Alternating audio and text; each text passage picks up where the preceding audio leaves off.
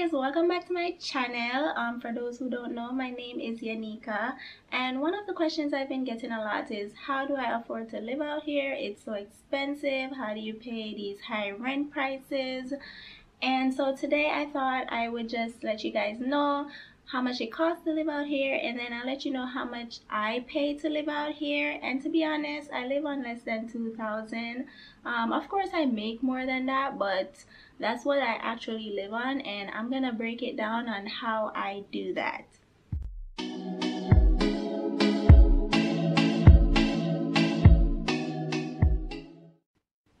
So to get started, just remember that when you come out here, your highest expense will be housing.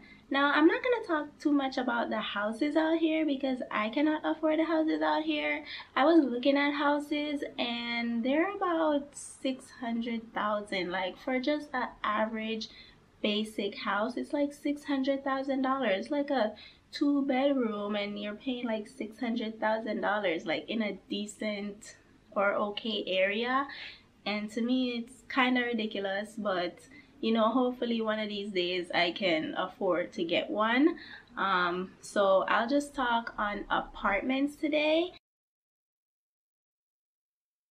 And for studio apartments, at minimum you'll be paying at least $1,400 at minimum, and that's in like maybe a okay-ish, sketchy-ish area. On average, I'd say studios are like $1,600. For 1-bedrooms, on average, I would say $1,800-$1,900. You could find $1,600 1-bedrooms, but like I said, it may not be in the most ideal area. 2-bedrooms, I'd say $2,200 and up in like decent areas.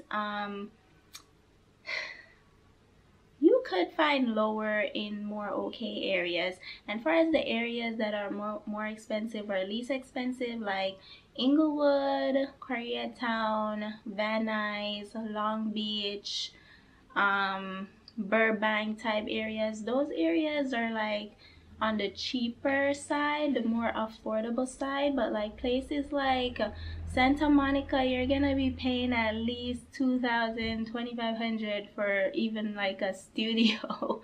West Hollywood, expensive. All those beachy towns are super expensive in my opinion, and I guess you're paying to live on the beach. So what a lot of people end up doing is getting roommates. So if you get like a $2,200 2-bedroom and you get a roommate, you split that. So you each pay $1,100, and then you split the utilities and everything else that comes with the apartment. What some people actually do to get really creative, and a lot of actors I've seen do this, is that they will rent like a really large 3-bedroom, and it'll be like a $3,000 3-bedroom or something, and then they'll each, I say you have 6 people living there, so 2 people to a room, so they're living dorm style, and then they each pay like $500. It may be more than $3,000, and they each pay like $600, and you know that's pretty affordable in my opinion, if you're willing to live that way. Like you have to be willing to get creative with your living situation. If you don't make a lot of money out here, you have to get creative, and that's what most people end up doing. Some people also rent out living rooms. So someone may have like a 1-bedroom apartment, it's like $1,600, and then what they'll do is they'll section off part of their living room, they'll turn it into a room, and then they might charge $600 for someone to live in that living room. And so they share the bathroom or whatever and the kitchen area, and then that person lives in the living room. And again, that wouldn't ideally be for me, but if you know you're on limited funds out here and you want to rent out a living room, or you're okay like sharing a room with someone, you could find something for $500-$600. But like if you want your own room out here, you're gonna be paying at least, I'd say the lowest I've seen people pay for like a okay apartment is like $800 to rent like a room. So your next largest expense is going to be transportation. For me, I take the buses and I Uber. But for some people, of course, or most people, I should say, they drive, and then for gas out here, I think it's like 340 or something right now, but normally it's like 390 range. So it's like close to $4 for gas out here typically, but right now I think because gas prices everywhere are lower, it's like in the lower threes, like the 330, 340, which is still, in my opinion, pretty pricey for gas. As far as car insurance, most people that I know pay around the 130 to 150 range. But you know, it just really depends on your driving record, your age, and gender. So for public transit, in my opinion, the public transit here is pretty cheap. When you first come out here, you want to get one of these cards, which is it's a tap card, and it's basically the TransPass here, and you can use it all over LA, even here in Culver City, in Inglewood, or wherever else. You can use it all over, and it's like $2. I got it like my second day here. But a single pass is like a single fare is like $1.75, and then you get to transfer for free if you use one of these. If you use cash, you're gonna have to pay $1.75 on every single bus you go on. But if you use this card, you get to transfer buses for free. But if you transfer like from like LA to like Culver City buses, then it'll be like 40 cents. And I know that because that's what I do sometimes. Weekly passes are like $25, and then monthly passes are $100, which again, in my opinion, that's pretty cheap. It's pretty much similar to Philly, but in Philly, a single fare is like $2.50. But out here it's $1.75. As far as Uber, like I'll say Uber is this is the cheapest I've seen Uber of all the cities I've been to and all the cities I've lived in. Uber is the cheapest here. Like a 15-minute drive cost me about $6, $6 to $7, and I always use the express pool. And what the express pool is that you might have to walk a block to go catch your Uber, versus the regular pool will pick you up from your destination. And then you have the regular Uber, which is normally double the price of the express pool, which is why I take the express pool, because I'm paying like $6 for a 15-minute drive or 15 to 20-minute drive versus $12 for the regular pool. As far as food prices, to be honest, it's pretty much the same as Philly or Florida, which I've also lived. To me, food prices are the same. The problem out here is the sales tax.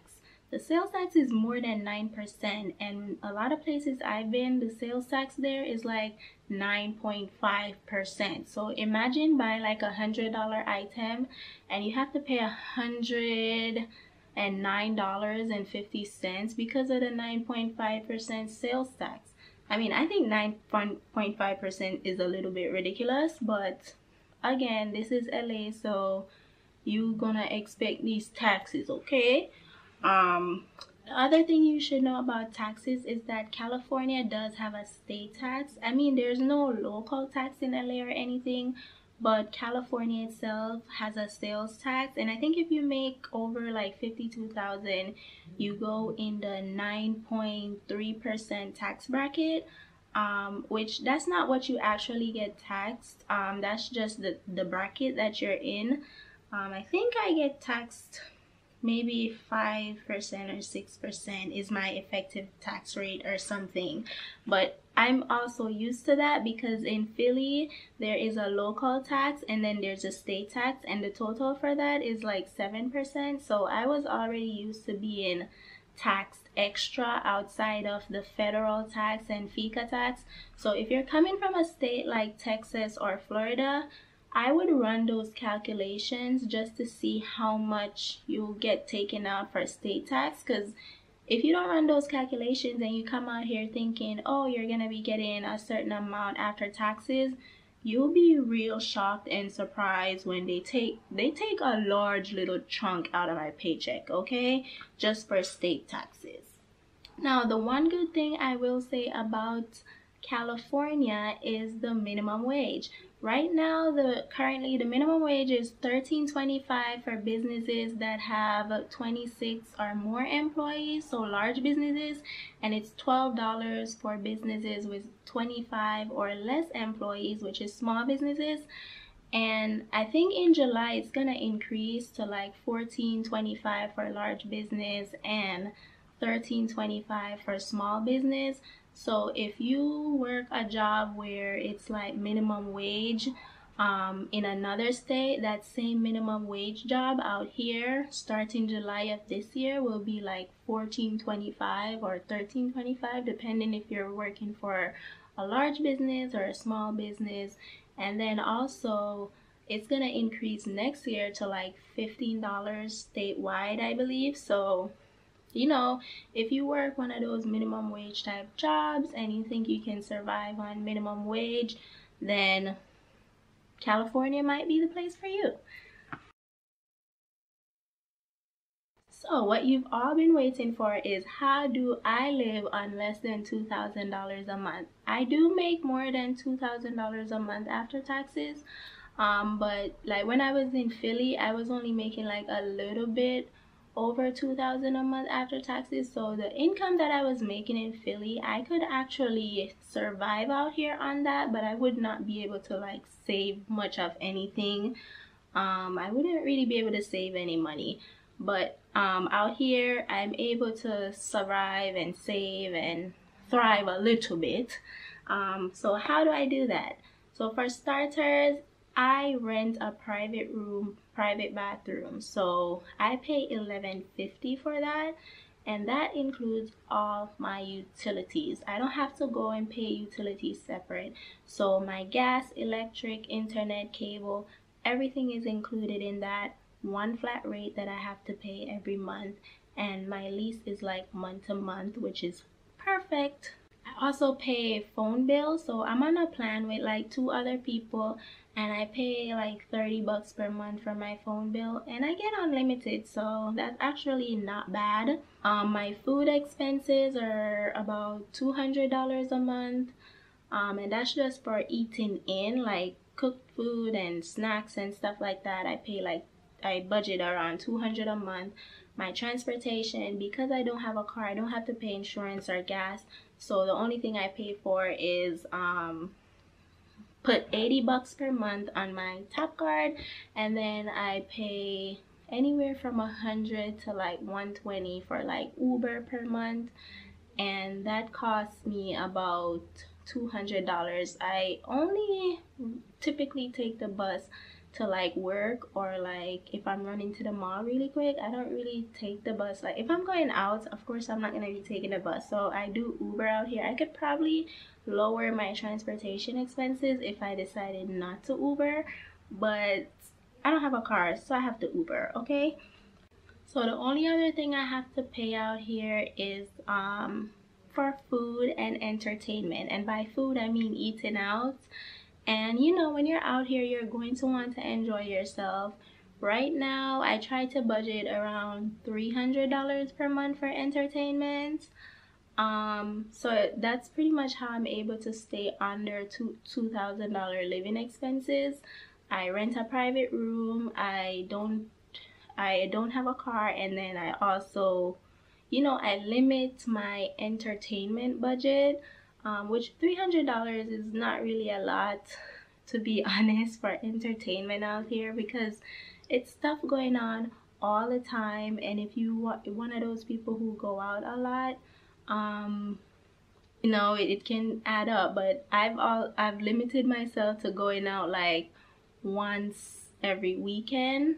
I do eat out sometimes, so I have to deal with that. But The only other thing I have to pay for outside of that, which is not included in living expenses, is really just my student loans. I don't have credit card debt or anything, so I just have my student loan, which I'm working to pay off. So after I pay that, I'm still able to save one paycheck per month, and I get paid weekly, so I think that's pretty good. And you know, if you can do that, then you can survive out here. I think you can survive, and I feel like in a sense I'm kind of thriving because I'm able to save a paycheck every month.